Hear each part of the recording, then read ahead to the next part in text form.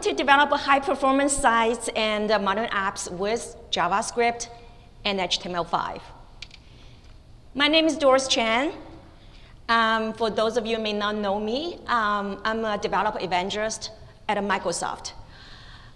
So I think last time I presented here, that was about 6 or 7 years ago. At that time, I worked very close with Java community. I was a Java evangelist with Sun Microsystem for about 10 years. About 4 years ago, I joined Microsoft, and my focus area is still web, and I have been spending a lot of time working on HTML5 and JavaScript. And performance tuning is really my favorite subject because I still remember at the very beginning when I joined Sun, not Oracle, I was actually working on Java Swing performance tuning kind of team. So this is something really interesting. Today we're going to talk more about JavaScript performance tuning.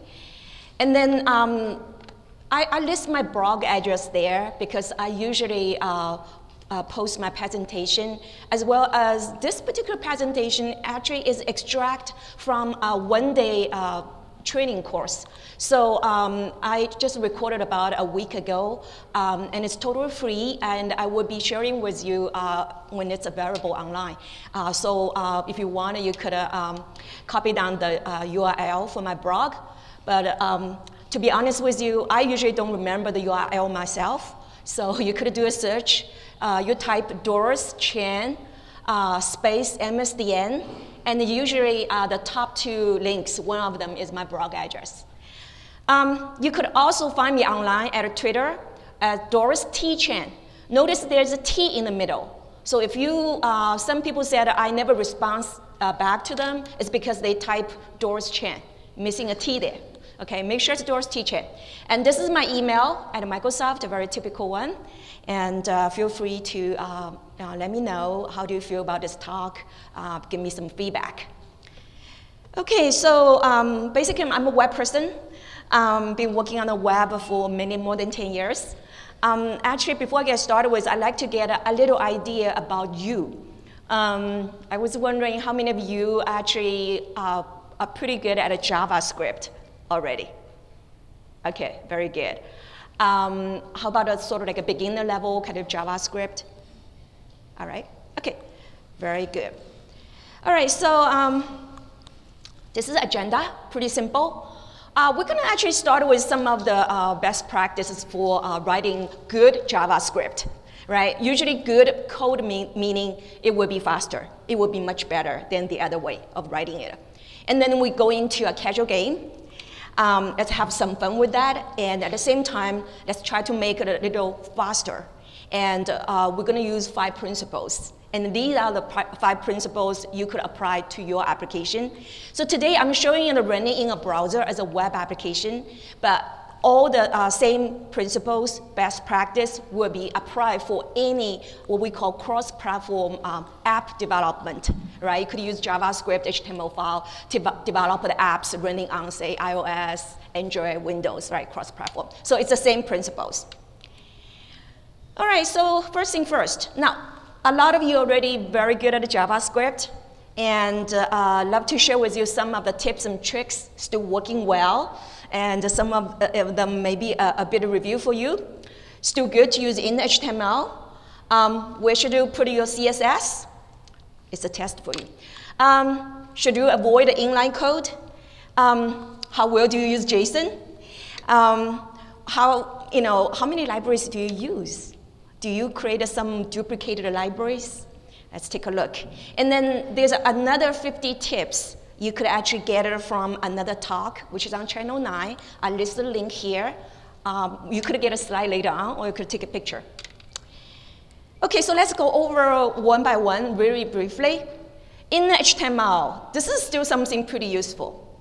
You could really just putting things there and getting, say, things like a username or something simple without really go through really sort of fancy DOM manipulation. It's still fast. So if you can, use it in HTML.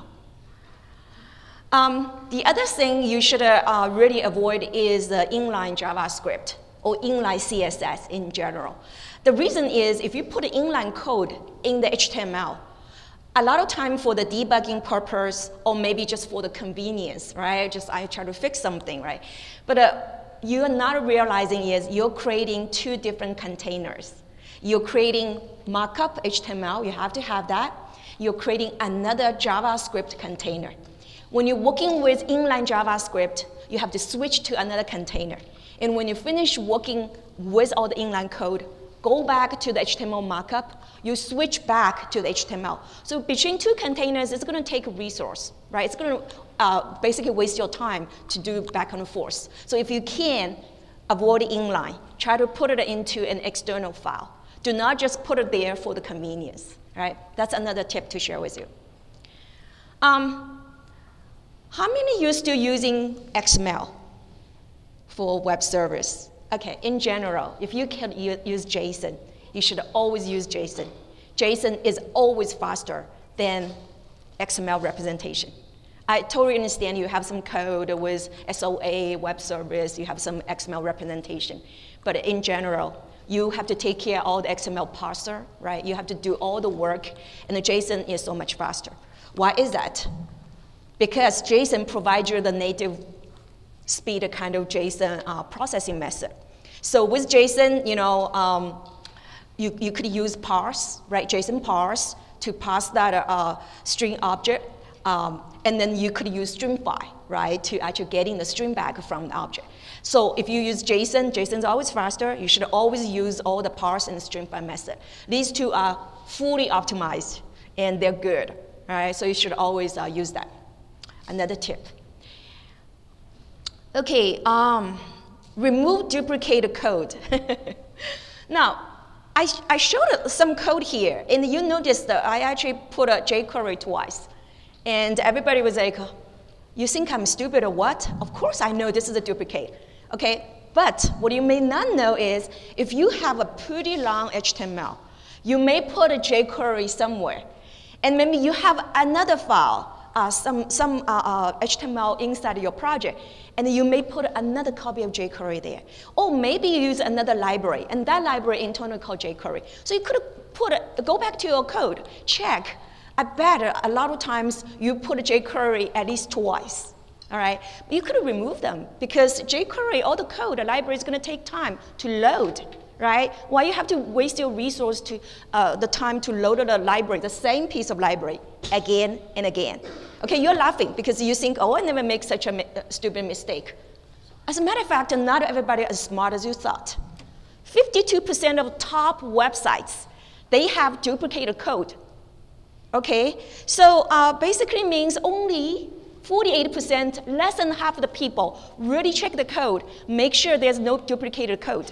So do not overlook that. It is something, you could check your code and maybe make your JavaScript code even faster.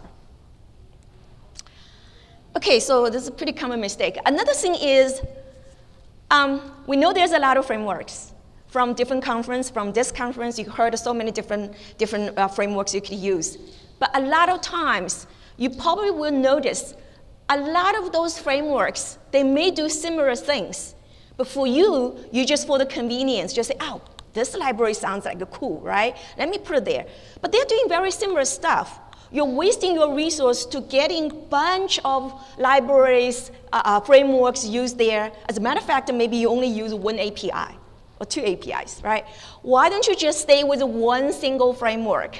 Consolidate them. Do not put in all the frameworks just because you may want to use one or two, right? This is another tip for you. Because you could actually gain the performance, depends on obviously how many frameworks you're using. But based on our study, sometimes you could save the loading time up to 50%. The other thing is also pretty common. Maybe you just join that team, you want to impress your team member or your boss, you just say, look, I know all those cool JavaScript library. I'm going to use all the Facebook, Twitter, all those things, Google Analytics. But do you still need them? Sometimes you maybe just play with that, do some experiment. But then you finally forgot to remove them. You still leave them there, right? Make sure, clean up your code. Right? Do not try, just leave there because they're cool, because you may not use them at all. Okay, so few of those things is I personally also made that mistake, especially like a duplicated code. And some of them is actually by talking to developers, we're looking into some people's code, and that's why we share with you.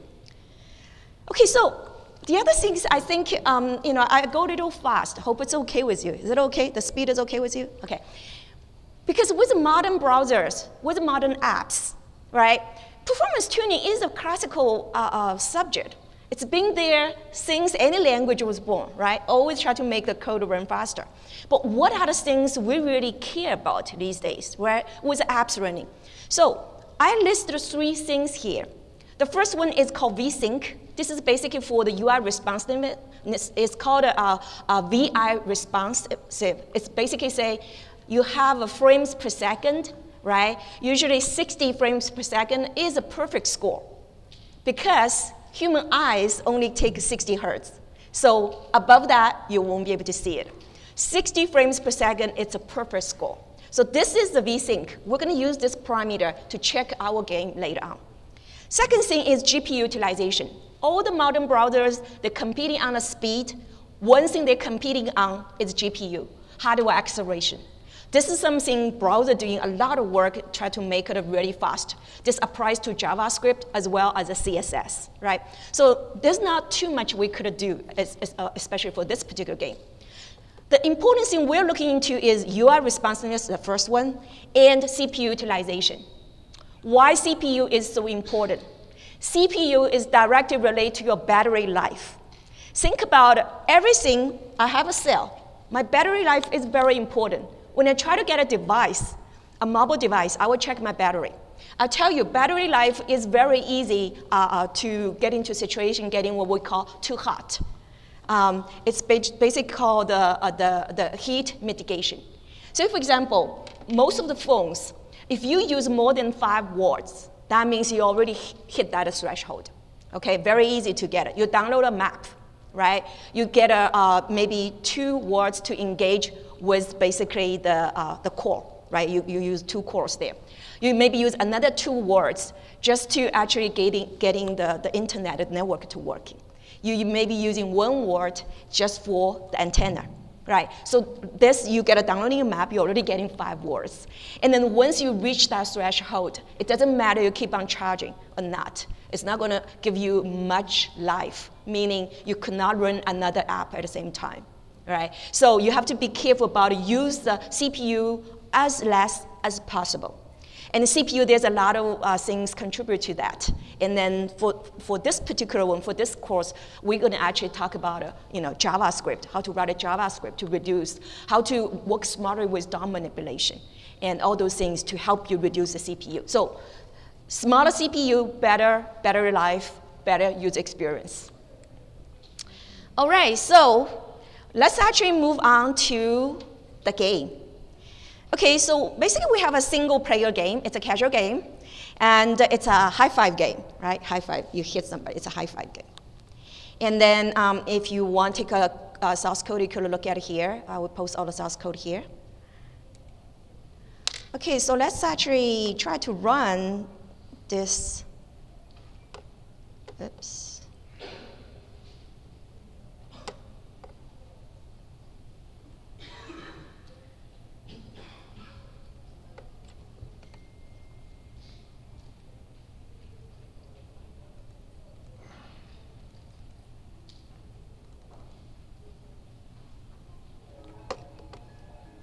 Okay.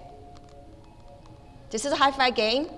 I touch any of the players, they're going to rotate to the neighborhood, and then causing their neighborhood to generate a rotation until it's done, right?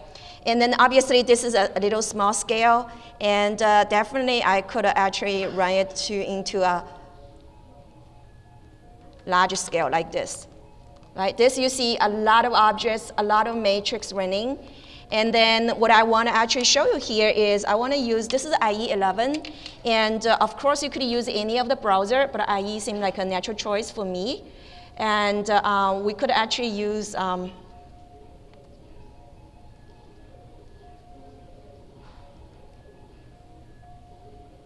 seems like my mouse is not working too well today.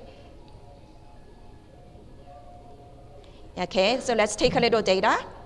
And let me actually turn off the music. Because after you do the debugging, try so many things, you just get a little sick of the sound, right? But I want you to hear that's a sound you could play. Okay, so we're using F12 tools. Hit F12, it's called IE Developer Tools, and you could use any other browser to do that. But there's one unique feature I want to share with you. It's called UI responsiveness. It's starting with IE10. And what you could do is you could actually see the visual throughput through here. And then you could also see the CPU utilization on top of that. It's called the UI responsiveness. And then obviously, you know, if you're looking at a diagram like this, because 60 is the perfect score, right? And then if you see a lot of, you know, a little like a dip here and there, that means the performance is not that smooth. And then what you could do is you could look into the CPU utilization to see why it's so full, right? And there's several color coding, meaning they're spending different time on different things. For example, one thing I noticed, there's quite a bit of garbage collection going on. There is quite a bit of starring back and forth, not much loading, right? There's some rendering, and there's some JavaScript as well. So you could see from this diagram to see what's the little bit of like a duration, which method actually spend the most of the time, right? And I could even look into, say, for example, I want to look into a little small scale, like here, right? And let's just take a quick look. Let's see if I zoom this, then you could see, this is more garbage collection going on, and I could even zoom into more to see why it's, what method is causing all the garbage collection, what's really, you know, going on here, you know, then you could see more information, all right? So different color coding meaning different stage. Like in this case there's a lot of object creation through different stage. And see, there's a garbage collection listing here, right? And usually you want to pay attention if it says UI thread, because when garbage collection happens, it's actually pause the UI thread. You wouldn't be doing anything, processing or rendering. So this is something you need to be careful. Why is that? Okay, so let's take a little closer to the code itself. Why is that, right? So let me go back to the slide. Okay, now, so let me just summarize. I don't know why this one is always there.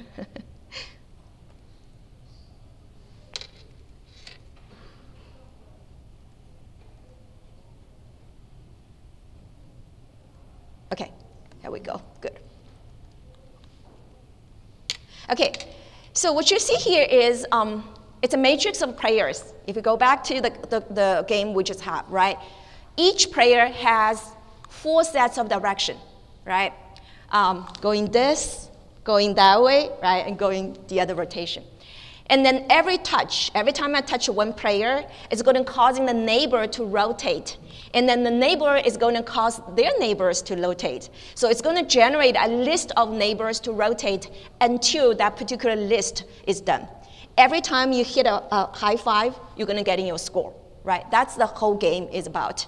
And then obviously, if you look at it, the whole thing, it's a pretty simple game, but it involves quite a bit of JavaScript programming. For example, I'm using a lot of arrays. I'm creating a lot of objects to represent each player and the properties. I'm working with numbers because rotating, you know, you have to work with some of the number, do the math. I'm actually working with animations, right? So basically what that tells you, I do have a lot of memory allocations in this particular game, isn't it? Okay, so let's actually take a little close look to that. So this is another screen snapshot of the visual throughput, and you could see it's not very nice, right? And obviously, every time when you generate those kind of benchmark, it would be very different because production environment is very different. Machine is very environment. So this is something you have to watch out in your performance tuning because your result, your benchmark would be different from mine, right? So I will share you my result, but you should always test it in your production environment. Make sure it's working, right? Okay, so like we said, you could use F12 tool, use this UI responsiveness tool to check what's going on. Or you could use Windows, if you use Windows, you could use Windows Performance Toolkit to do that. All those tools are free, it's part of the Windows. And then one thing, if you look at that, a yellow piece there, there's a lot of garbage collection. So basically, the first thing I look into is, do I expect such a huge amount of garbage collection to happen, right? So let's actually go to the first principle. Stay lean for your code. Now, how many of you actually have the background of Java? Okay, so you all know garbage collection, right? And you all understand what's going on with garbage collection. So I'm not going to spend too much time to talk about that. And with JavaScript, it's the same thing. Every time you create new or implicit memory allocations, it's going to take up some memory, right? Until the pool is getting full. And then memory, when it's full, then garbage collection say, I have to do something, right? Garbage collection, you cannot enforce it. You don't know when it's going to happen, right? When it's full, it will happen. Because in Java code, you probably noticed you could sort of say garbage collection, but it never worked. It doesn't really listen to you. You wanted to do some garbage collection? No. So, but we don't know when it's going to happen. We don't know if it's a critical moment when we want to see the response is happening, right? So every time any garbage collection happens, it's going to pause the UI thread. It's going to have a few milliseconds pause. That's very common. So accumulative, if you have a lot of garbage collection happening, you can have a big pause, right? So this is something you really have to watch out. Watch out what kind of object you have been created. Watch out how many implicit objects have you put in your code. And I will explain more to you what I mean implicit memory allocation there in my next principle. So first of all, garbage collection seems like it's a good thing to look into. So this is something I will look into my code. Okay, so, whoops.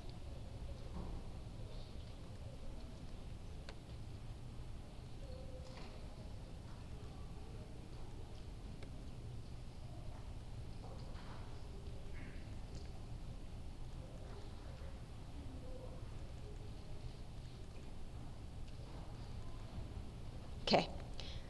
Can you guys see the code okay?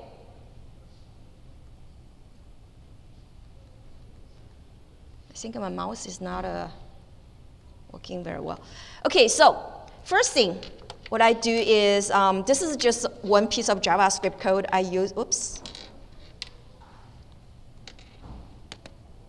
Seems like we have more games here. Let me go back.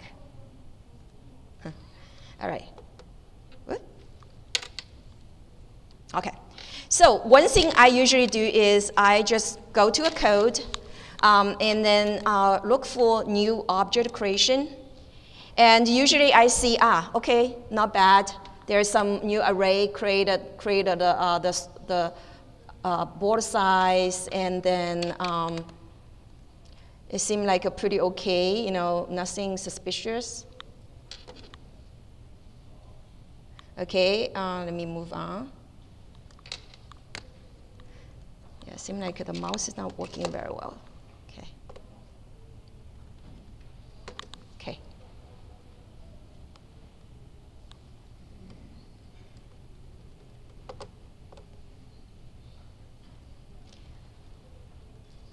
Let's move on and then see if we have more. Okay, create a players, that's fine.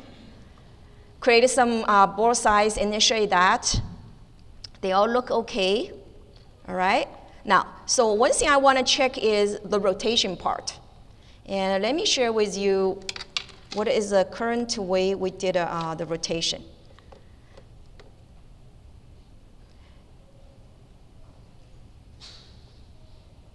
So first of all, one rotation we did here is we actually, let me show you the slow version first. Okay, this is slow version. This is the current version we have. So every time when I do whatever northeast, right, and then maybe southeast, I'll make a 90-degree rotation, right?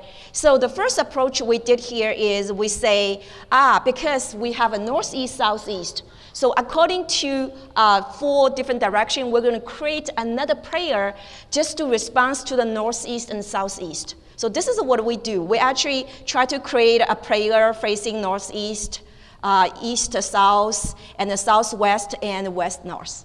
And then we realize probably we don't have to worry about that much. We don't have to create an individual prayer just for different direction. We don't have to even introduce like a northeast, southeast, because every time you do northeast or southeast, your east is not changing.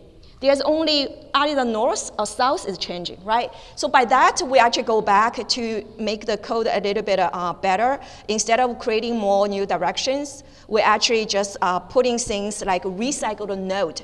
And when it's north, and we just check east and west. When it's just east, we check north and south. So we recycle all the nodes instead of creating the new nodes. So that's the step we actually fix. So let's actually fix it in the code. I just make it a little easier so that I have a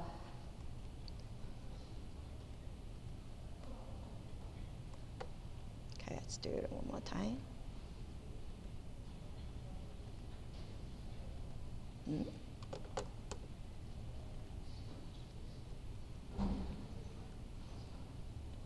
Sorry, bear with me.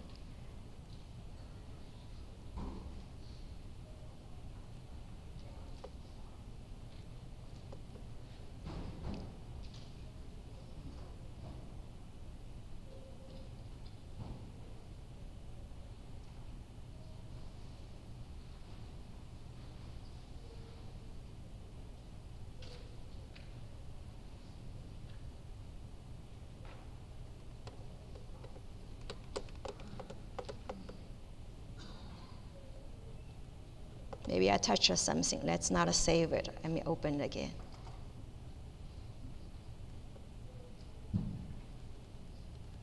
So the full idea here is reduce all the objects we just created.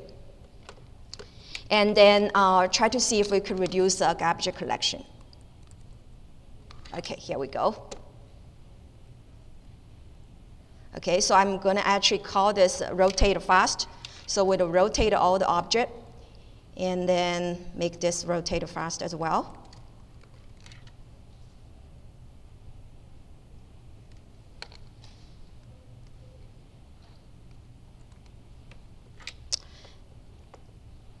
So hopefully it will run.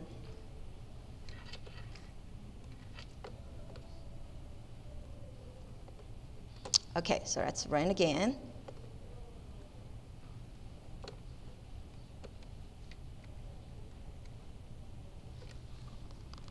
Okay, seems like it's still running well. So I didn't break anything. Anytime you do performance tuning, one thing you have to remember is do one step at a time. Make sure you don't break the code. Okay, still running well. Happy. All right, so let's go to our next principle to see if we could make it further. So fix the garbage collection. So based on the result, I don't have the time to show you. We reduce the 1/3 of the garbage collection. All right, so basically, in a way, we increase Java performance for about 3 times. So it's 1/3 of the garbage collection reduction. Okay, so here, what we learn here is avoid creating unnecessary object, like creating northeast, all the unnecessary direction. Make sure everything is lean. And use object pool, recycle all the nodes as much as possible. And then make sure when you do closure, when you do event handling, you should actually release the resource. Make sure you don't have objects still linked up with all the closure and event handling, because this is a common mistake. When you actually have a large application like this, our matrix board is very big. It could generate millions of loops like that. It's very crucial.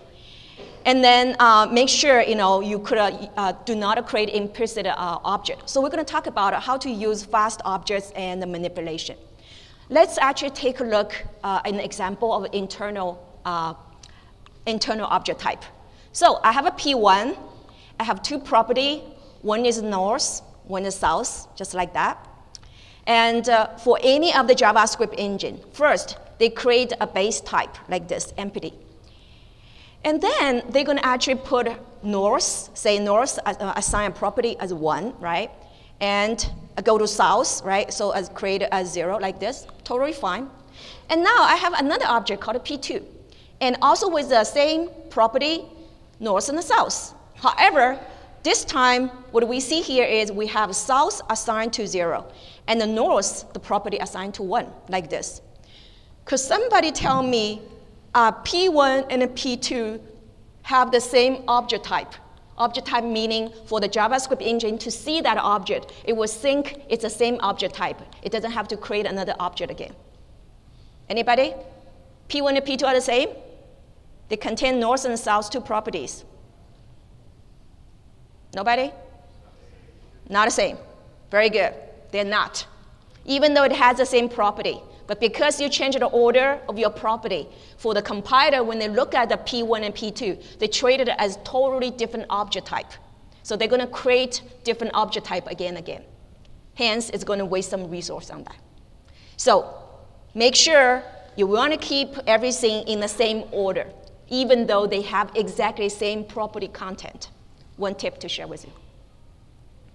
Second thing, it's a pretty common mistake. We try to initialize a player. Sometimes we put some condition there. We're checking the direction, right, like this, and then assign a property to north or east. I do this all the time. However, you may not know, after you put in any condition, checking the condition and the play with the object type, these 2 object type, if you have a P1 and P2, these are not the same object type. You use a condition, you create different object type every time you actually instantiate anything. The right way to do is, do not put a condition. Just assign all the properties there. For 4 directions, let me put all the direction there, 4 properties. This way, all the P1, P2 are the same object type. Hence, it will be faster. So create fast types and avoid type mismatches. Do not put a condition checking. I did this myself. Go back to your code and check that. Another tip to share with you is prototype. How many of you love to use prototype in your code? Some of you, yeah. Unfortunately, the JavaScript compiler is not that smart. Once you use some prototype to initialize it, it cannot chase it back to figure out what is the object type with the original object type. So every time you use prototype, basically you probably could end up with creating a lot of different P1, P2, P3 different object type, because compiler doesn't know which type you're talking about. So they have to create again and again. And a right way to do is just initiate it without a prototype. Initialize it with whatever you want. This way would be much faster. Then you only work with 1 object type. Okay, object type is very important, directly related to the garbage collection, and this is part of the implicit object creation. All right, so another tip to share with you. Do not use a prototype if you don't have to use them. Another one is actually, I don't know, but people love to use operation called delete, right? Delete is a very slow operation. By using that, you actually have to force the conversion from faster type to slower type for the compiler to do the delete operation. So if you can, try to avoid delete. Just by simply use something equal to 0 or equal to null, that's good enough. You don't have to use delete. How many of you actually using delete in your code? All right, okay, go back, check it. I'm sure your program will run quite a bit faster. Avoid using that.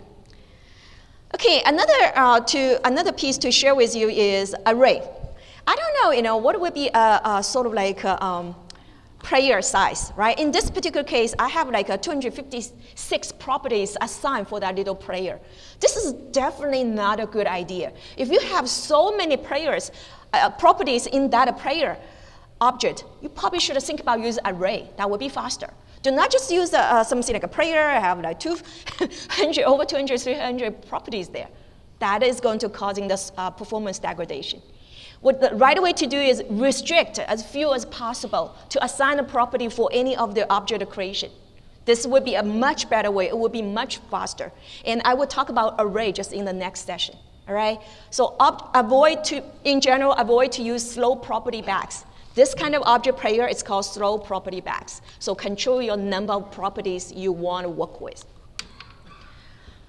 This is something I think is very fun because we all encourage to look into ECMA 5 and 6 to be a better JavaScript developer. And which is very true because, for example, you look into the way they do the enumeration, right? The way they do get and set, it's totally very readable. It is totally fine. That piece of code is fine. There's nothing wrong with that. However, if this piece of code is happening in your mission critical part, this has happened to be in a big loop, you're going to run it millions of times, right? Large quantity of times. You can actually slow down by defining all the get, set, by doing all the enumerable in JavaScript. What would be much clean way to do, a much faster way to do, is simply forget about the enum at a time, right? Just assign the full properties there.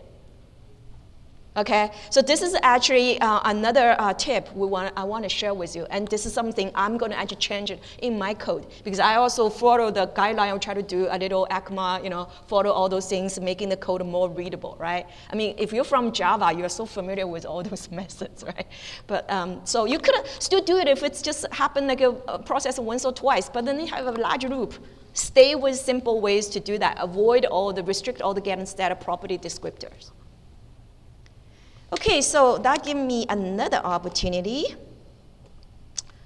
to fix my code.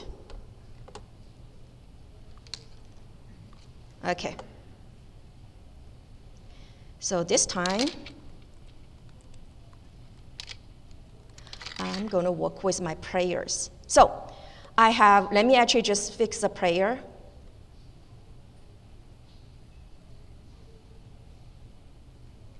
Let me change it to a faster prayer. Fix this as a faster prayer. I have two prayers. One is called Mir, one is called Judy. These two prayers are going to actually take place in most of the time. All right. So let's save it. And let's take a look what's in my prayer. So prayer, which is a little slower prayer, is using all the get and set enumerable thing, which I did it before. The faster prayer is basically just assign 4 properties onto it. All right, so this is the fix I do. All right, so again, I fixed a little bit. Let's actually go back to see if it's still working. How do you force reload? Control or Shift to reload. Okay, okay, still working. Happy, I'm happy, it's still working. Didn't break anything yet. And I actually leave it to do a benchmark so that with a benchmark you could have the set of known sequence so that you could actually take in a benchmark and then you know the score, how high could it be. So have a little control, so this is what I did. Okay, so let's actually go back to see if there's any more room I could optimize my code. Move on. After this simple fix with an enumerable type get and set, I actually, again, increase my JavaScript performance by the 30%. So it's pretty good, 1/3 of the performance. Okay, what we learned for this particular principle is for the fast object creation and manipulations, make sure you create and use fast types. Make sure you pay attention to the order of the properties in your object. Make sure your object is consistent. Right? Do not use a conditional to actually create your object. And make sure you don't want to do the create an unnecessary object type. So this is the second principle. The third principle is math. We all love math, isn't it? Let's actually take a look. Now, number in JavaScript is very, very flexible. It's very easy to use. We have to say it's a little bit easier than with Java, isn't it? However, because of the flexibility, there is a little bit of work, a little bit of sort of like attention you need to pay for that. For example, how many of you know integer and the floating points, they have different bits? Integer is 31 bits, and the floating point is 32 bits. Okay, that 1 bit is very crucial. I'll tell you why. If you use integer, mostly integer, it's only 31 bits. 31 bits could fit into a stack. How many, anybody never heard about a stack or heap? Okay, so stack is actually one of the sort of like a memory chunk. It is actually it's a fixed size, and it's for much faster access. So if your data is smaller than 32, if your object is 31 bits, they could just fit into stack. You're working with stack, which is a lot faster. When your data is become a floating point, a string, or something like that, it becomes a 32 bits kind of object you work with. In that case, stack has a fixed length. It couldn't fit. It has to move on to the heap. Heap has a variable length, so meaning more dynamic, it's bigger. However, it has slower access. So basically, if you can, try to make things smaller, like use integer, stay with stack, it's faster, avoid to get into the heap. All right, so this is one sort of like a little background information for you to work with numbers in JavaScript. Now, if you look into the 31 bits integer and all the rest of them, let's take a look. If you say north equal to 1, 1 is basically an integer. So it's actually pretty good to fit into the stack. It's 31 bits. Second thing you said, east is east. East is a string, right? In this case, east has to move from stack into the heap because it's a string, right? So it has to work on the heap. Point 1 is a floating point. So again, it's more than 31. It has to move on into the heap. And then hex number, any non-integer number is basically more than 31. So it's at least 32. So move on to the heap. Okay. So only integer could stay on the stack. The rest of string, floating, hex, any of those numbers have to move on to the heap. So that's basically how it's allocated in the internal JavaScript engine. Now, then let's actually take a look. When you do the math, right? If you don't have to use a floating point, that's a basic principle. You don't have to use floating point, stay with integer. If the precision with integer is good enough, stay with integer. Because you know why? Because it's 31 bits, it's only working on the stack. It doesn't have to move on the heap. So this way would be much faster. In this way, I'm actually doing the integer, the bar zero mass, I'm stay with that. But if you have to use the floating, of course, you have to move on to the heap. Then it will be a little bit slower, right? So try to avoid use floating if you don't need. The other thing is, this is actually quite interesting. Now, with the Java, or even move on to the JavaScript, if we calculate a distance between 2 points, P1 and P2, we have very simple method to do that and compute the distance, right? Do the math. And then if you look at this particular one, right, I actually, in this one, point 1 is all integer. And point 2 is all integer as well. Point 3 is floating point, and point 4 is different format of a hex number, right? So if you look at all your data type, from this, I could actually fully optimize into something better, which maybe involve writing more method signature. However, it would be faster. So I basically tell the compiler, say, this first one is a distance floating point computation. The second method is the distance integer, right?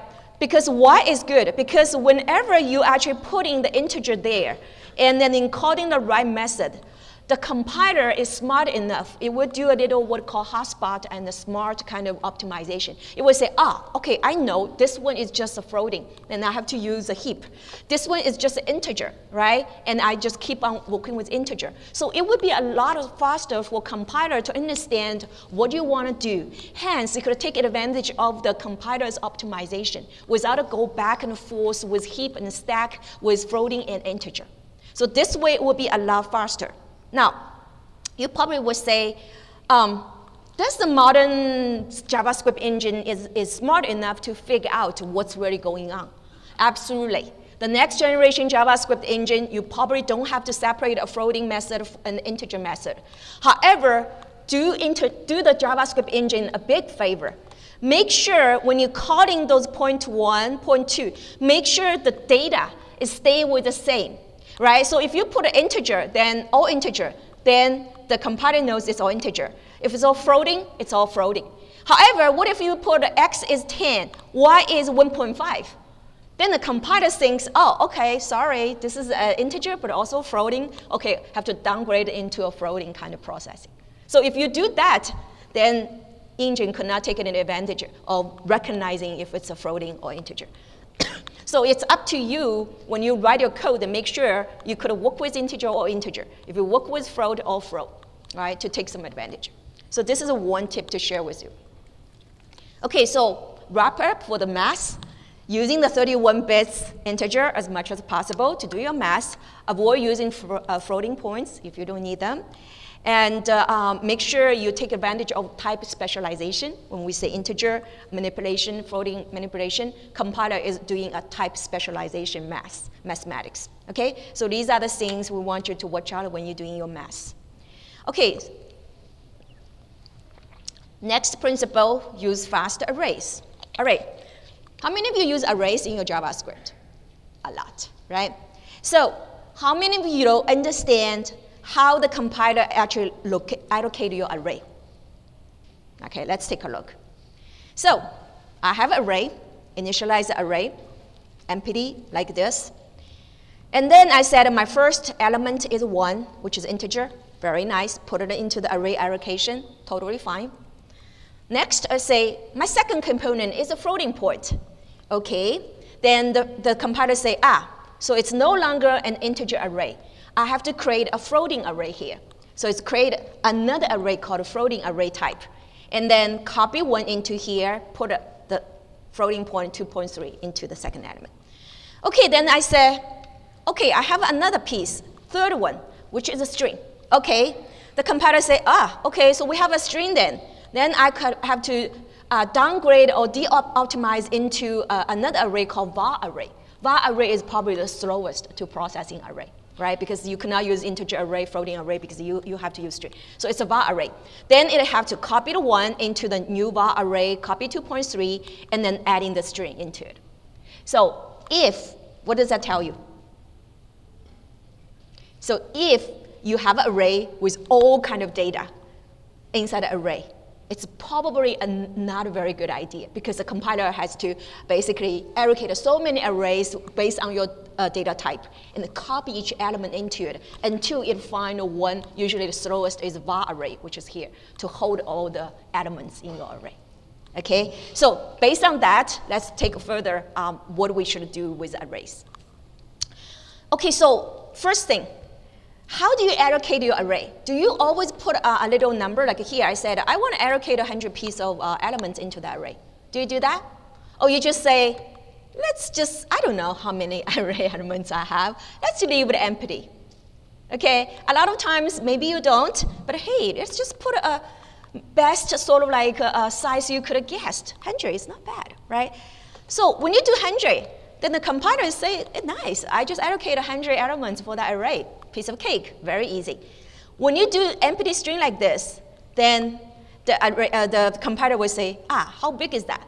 I have a little default size, I start with that, and I will add 1 at a time. Okay, so it will have to increment your space 1 at a time like this, if you do an empty array allocation.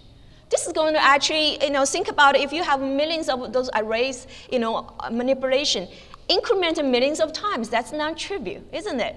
Right? So if you can, give the best sort of array size you can, put it there, right? So go back to your code. Yes, you have a question? Does it double the size of the array as it goes every time? No. The question is, does it double the size if you have more elements you need to? No.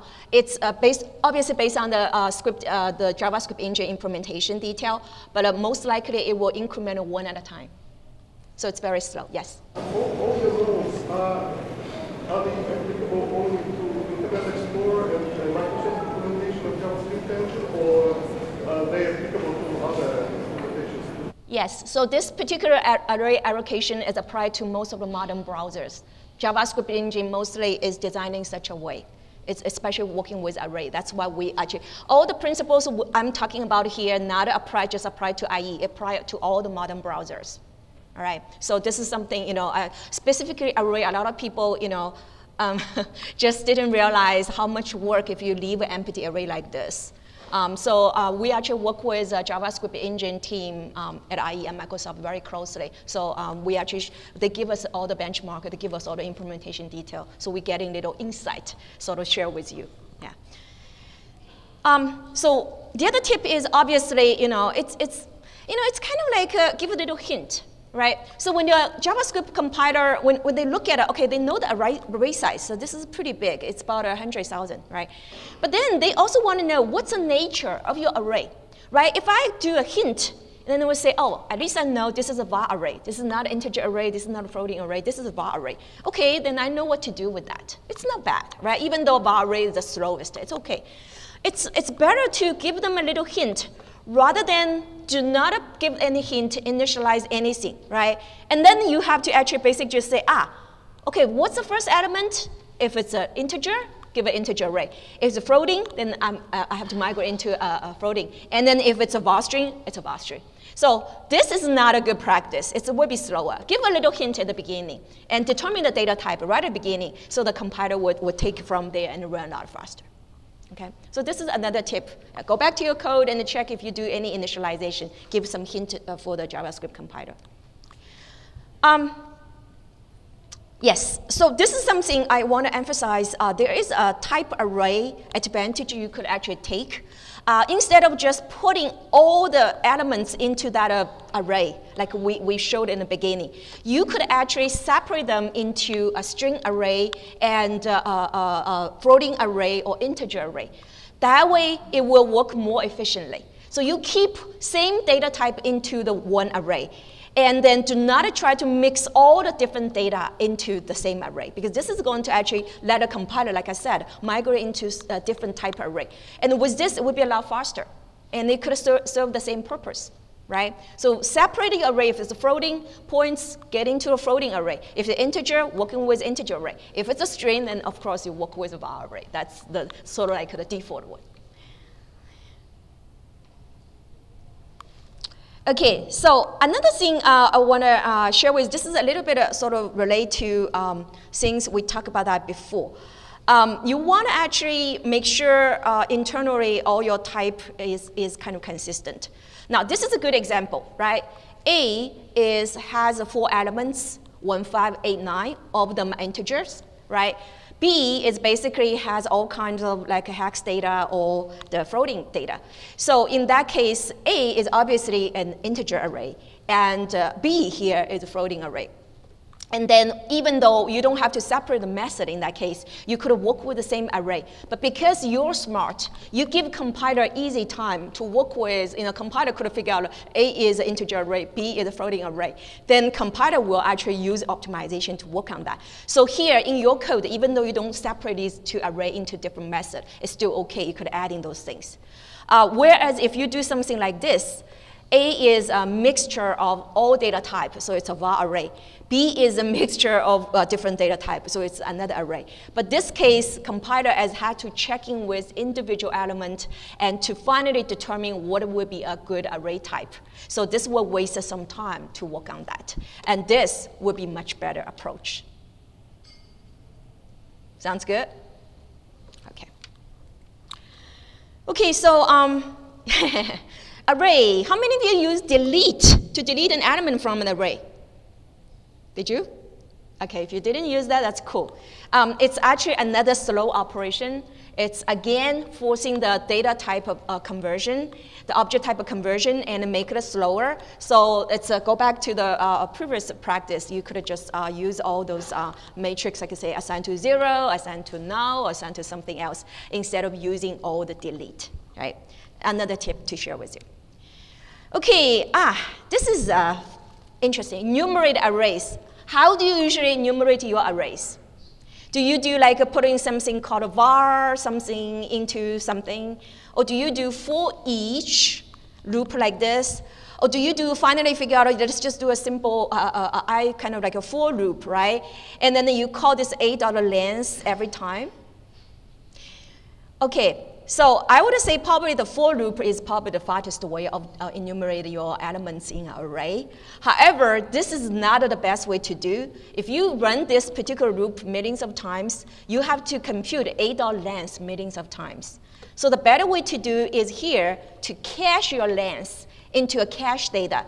That way, directly into the loop with running a million times, but you don't compute this $8 length so many times. So you should actually always cache that length into the loop and continue from there, All right, go back to your code. I bet some of you actually, leave the way like doing things like this. All right, fix it. Okay, with array, we should make sure pre-allocate array, give a number, give a size, keep array type consistent, right? Keep all the same data type into same array. Take advantage of type array advantage of the optimization and so on. Also, keep the array dense, right? You should enumerate arrays in a better way, right? So you could use for loop, but make sure you cache your length. So this is for the fourth principle we're gonna go over. Next, we're gonna actually go over the last principle, do less work. Watch out what your JavaScript is executing. Okay, so this is actually a very classical example, manipulating with DOM. I'm sure everybody working with DOM. But you may not realize DOM operation is actually could be quite expensive. It could take quite a bit of time, right? So for this particular one, let's take a look. So I have a document.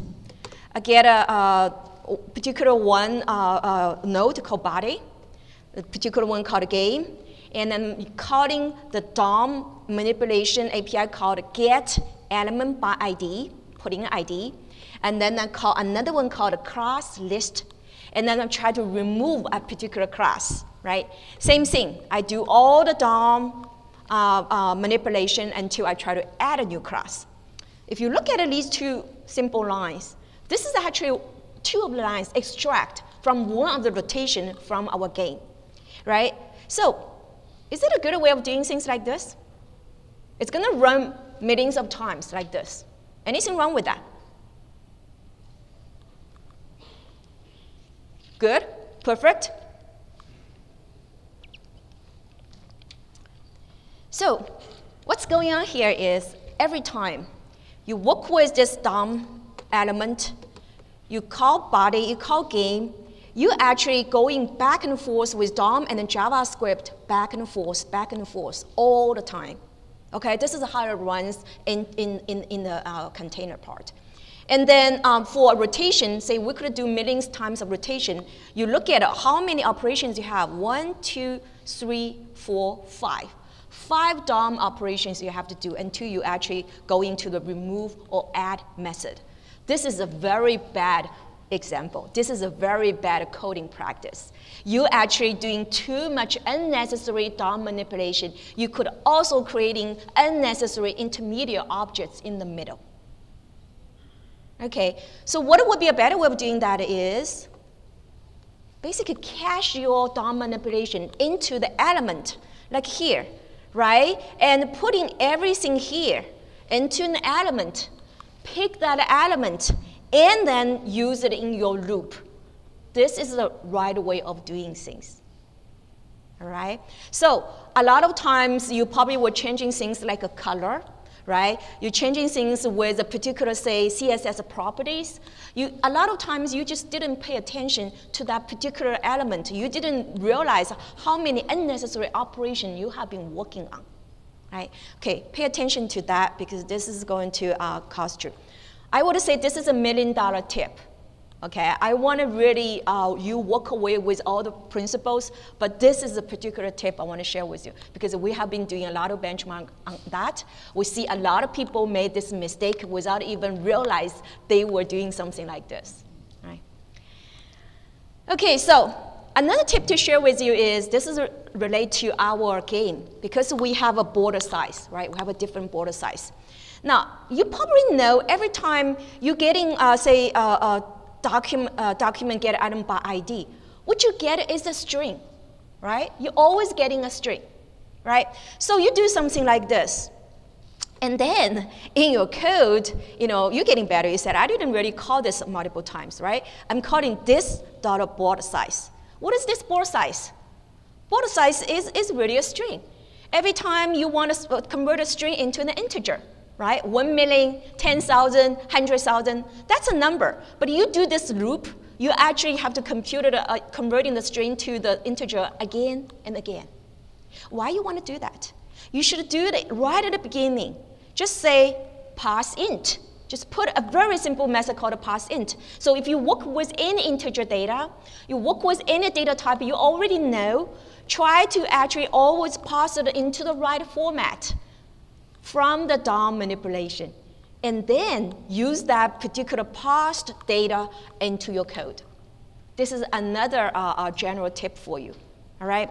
So, so if you look at this particular example, say our border size is 25 X and Y direction, right, 25, 25. And then based on our benchmark, you could save 25% of marshalling cost, 25% performance marshalling cost, reduce that. It's non-trivial. It's 1/4 of the performance. All right, so just by simply doing a parsing, it's going to actually make a huge difference. So I'm sure you have a lot of data to parse in your code. Go back, take a look to see if you actually causing this automatic parsing in your loop again. This is another important tip we want to share with you.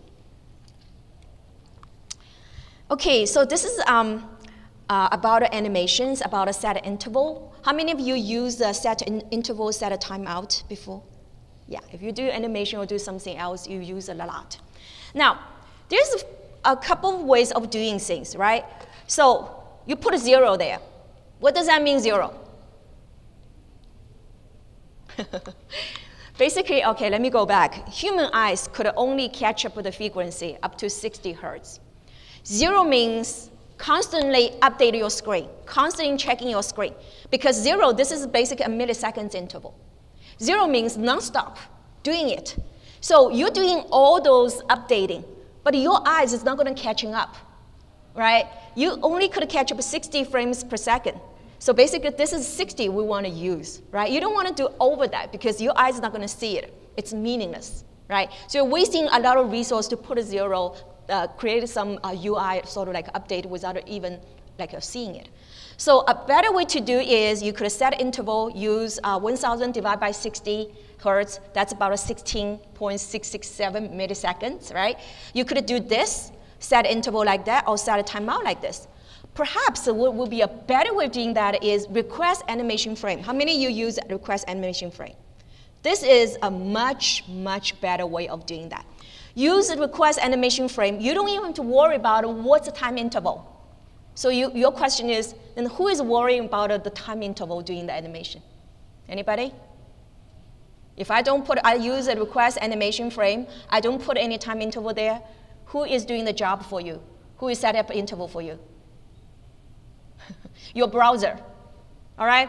So your browser or the modern browser is smart enough. As long as they support a request animation frame, they will actually figure out what would be the best interval for the browser to do painting and the UI rendering. So it is roughly close to 16.67 milliseconds. They use that as a guideline. However, it's more optimized. Every time they could change slightly with that 16 milliseconds so that it gives you the most optimized result. So if you can, use request animation frame. This is a big tip for you. Any modern browser will support request animation frame. All right, so let's actually, we talk about a lot of principles, right? Let's actually go back to code a little bit to see if we could fix a couple more. Performance tuning is really depends on what's your performance criteria. You know, you could always keep on doing, make sure it's running fast. Okay, so one thing I did here is I actually use a benchmark. Like I said, I want to know how big the score is. I want to actually keep the known state so I know how much rotation it's making with a preset state. However, unfortunately, with this copy bench matrix, I actually set up a lot of the styles, all those things. So that's why in the beginning you see a lot of style setting. So instead of doing that, I say I'm going to change a little bit. Instead of doing that, I'm going to actually remove the benchmark kind of setting, but actually leave it with the natural way, which is just use a random generator. Here, I'm just using a random generator with mass, and I'm not controlling the sequence anymore. Okay, so that's first fix. Second fix is, remember, we talked about a set intervals, right? So currently, it's actually doing a timeout with a set interval, and to keep on saying, I know, changing every time you can. But then what would be a better way of doing things is actually, use request animation frame. and then get rid of the set a timeout, because this is, you're creating a lot of unnecessary UI rendering without really see it. Okay, so let's actually save the code. Let's actually try it again to see the performance is better. First, let me actually close this. Okay, and let me shift the reload again. Okay, good, still working. Let's increase the size.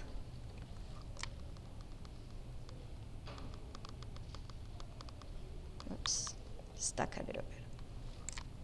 Okay, let's actually take the performance from there.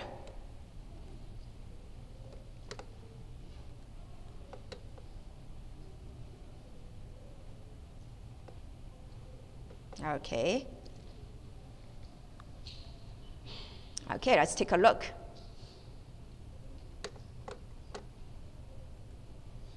So, what you see here is from the UI responsiveness, it's getting a lot better, right? Compared to before, you see a lot of dip. You still see some dip in the beginning due to the garbage collection, but then most likely you hit 60 frames per second.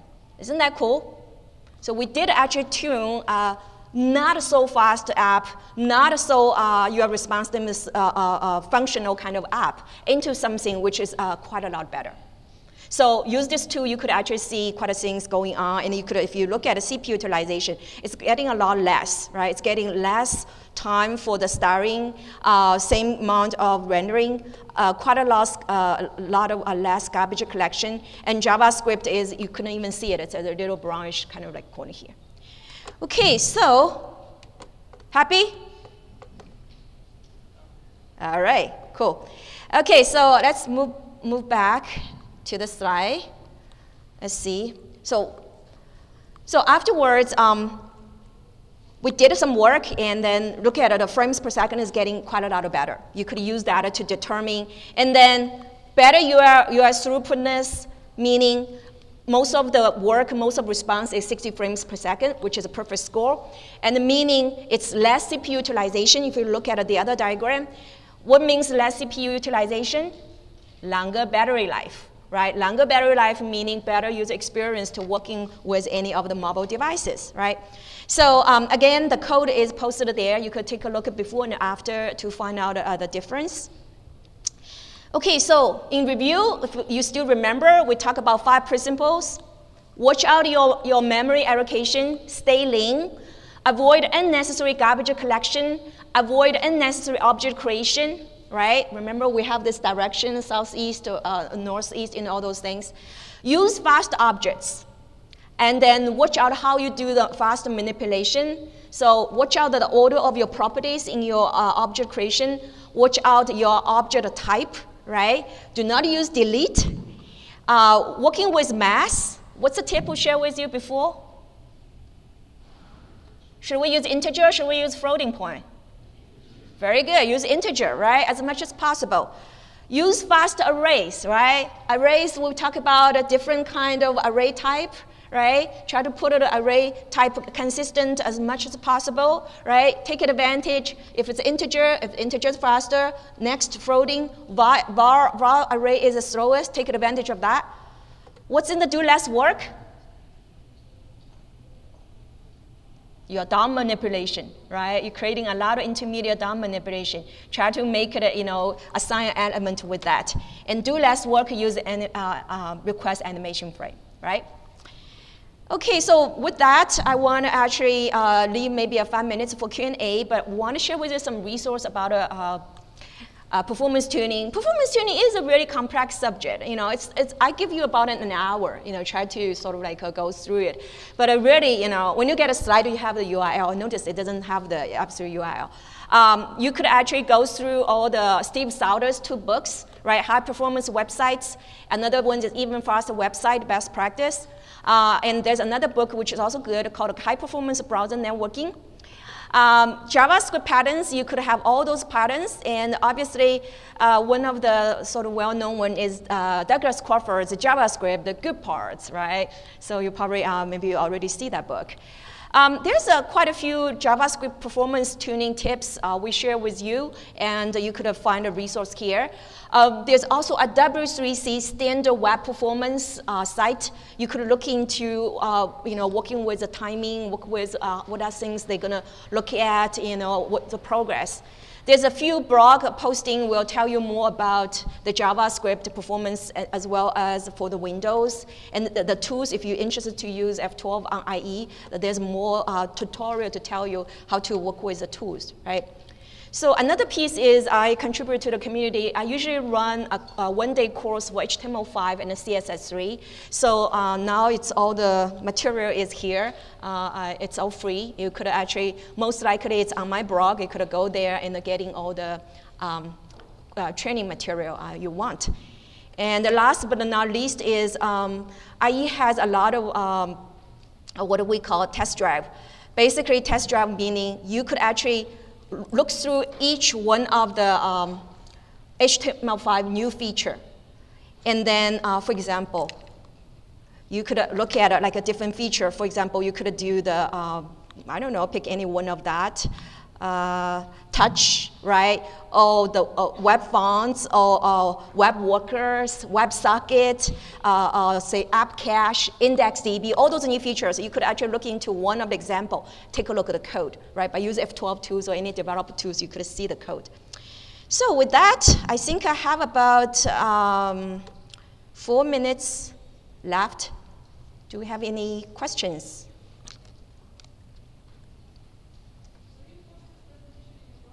Yes, I will post a copy of the presentation already given to the conference, but I will post the presentation in my blog as well. Sure. Any other question? All right, very good. You've been very good, audience. Thank you very much. I'll be staying here for another couple of minutes in case you have that.